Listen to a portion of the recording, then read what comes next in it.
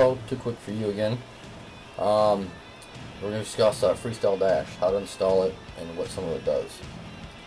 Okay, let's say you're doing a fresh install for Freestyle Dash, and you've downloaded it. Well, as you can see here, this one is Freestyle Dash 483, version 483. We want to install that on our console.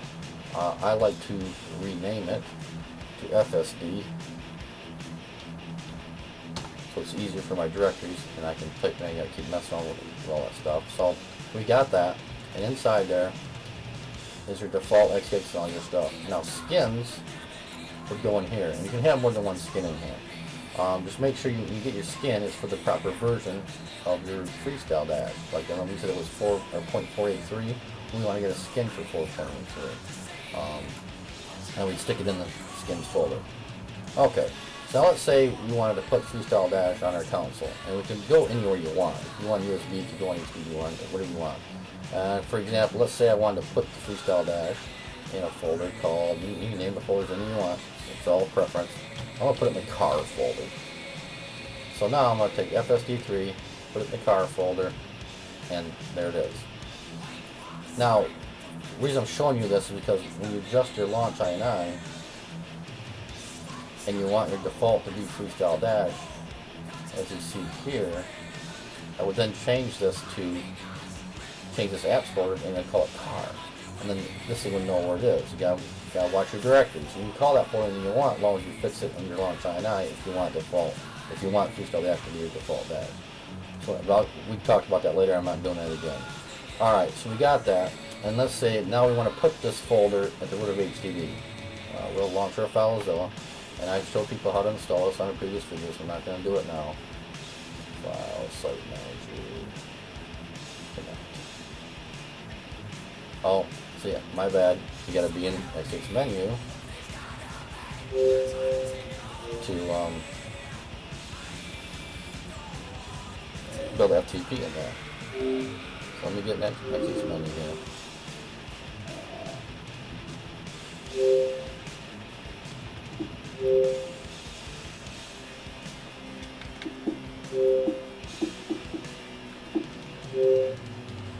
Alright, now we're in the x86 menu. And now I can go in. Alright, so we got our, let's see, let me do this right here. Okay, so I'm going to go to my HDD1, and I'm in HDD1, and I want to put my new car folder in there that has my Freestyle Dash in there. I can just drag it down here. Then I'll go up here and hit transfer and process complete. Now I don't want to put this in because I've already got it in mind. This is showing you how to get it in there. So let me close this out and bring this back up here. Now here's my x86 menu, and I would then look and see that I'm in and find my car folder, which I know my Freestyle Dash is located in the apps folder. You can pick it anywhere you want. I'm going to run and launch Freestyle Dash. I'm going to discuss some of the settings here about Freestyle Dash. I'm going to do it quick here because my capture thing here only has 10-minute limits on it. So, alright, Freestyle Dash launch. The very first thing you want to do is go down here and go to settings. And you want to go to general settings. And you want to check all these boxes over here.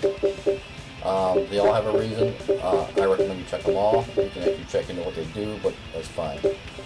This thing here, you go to their website, make a password, and make a username, and you can actually have your console be linked to other consoles and play online through Link, which is part of Freestyle Dash's 3 settings here. Profile. This is where you'll set if you want your profile to automatically sign you in when you're going into Freestyle Dash. Updates. If they found any updates, they show up here and you can install them. There's your weather. Put your zip code in, get some weather. Next thing we're going to do is go down to system settings. We're going to go overscan. This adjusts the TV screen, so if it's your television, adjust it so you see the whole screen. Fan settings. Just adjust your fan.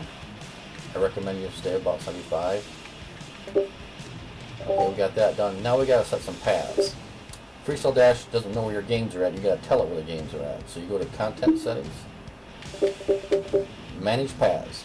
Now, yours wouldn't have any paths in there because you're doing a fresh install, but mine are already in here. But you push over and hit Y to add path. Try to scan it around 6. And let's say we're making a path to our games folder. So we could leave this automatic and this automatic and go change path. And then navigate to where your games folder is. Now, my games folder is on HDD1, so I go in there. I would go into the games folder. You gotta be in it to do it. You can't be on top of it. You gotta be in the folder to set the directory. And then I'd hit Y to set directory.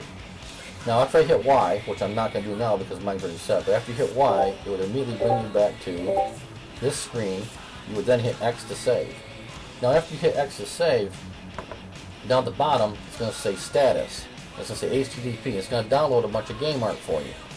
Don't make any more paths. Don't do anything else till it's done, because you just jam it up. Let it finish doing its thing, and then you can make other game paths. You can make game paths till, like on your well, let me show you one. If you ever put a GOD on your console, what you'd want to do is you want to set a path here. You go to HDD1, content, and you got to go in the all zeros folder. Then you'd hit Y to set directory and X to save, because these are all where your GODs are installed and your DLCs and stuff like that. So that's where your GOD directory is in the all zeros folder. Okay, let me get out all this now. And as you can see here, my paths, I've got one going to HDD1 apps, HDD1 games, HDD1 content all zero. I'm going to show you why I did that. So I'm going to go back, and see. Because my homebrew, all my Freestyle Dash, my Dash launch is all located in my apps folder, and I've got it directed to show up. So now see, all my stuff shows up here for my homebrew. And if we go back to games folder, there's all the games. Because now we've set directories to show Freestyle Dash where the games are located at. Now, if you want a title update, just get on top of the game you want, hit Y, manage title updates, and then you hit Y and you download the title update. It will download it for you. That's how you can get title updates. And by the way, when you do it this way, you're getting the proper media ID for your game. I talked about that earlier. I'm not doing it again. Other than that, that's about it. I do have some more time left, so let's see what else I can tell you about. Oh, how to tell what version you're running of Freestyle Dash if you already have it. You go in here, and if you notice down the bottom, I'm on the skin version 483. So if you want a different skin that someone had made, just make sure for 483. So it's a Dash version 483, my skin and my version match, and you're good to go. Let's see. The skins, if you change the skin and you want to change it, if you put a new one in, you go down here and select the skin you want. Let's see, I might go change it real quick for you. Let's do the Z-Man skin. I'll do Metro, actually. After you do that, check the box, hit B, and I want to reboot now. And this video is going to run out anytime.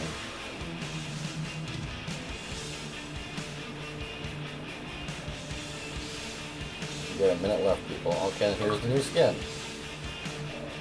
See? That's how you can change your skins. And here's other settings. You can go in there and mess around, change the background, stuff like that. But I didn't want this skin. You might want it. I gotta find out where this stuff is. But basically, that's it. How to change your skin, what it does, and how to set it up. So, other than that, have a good one.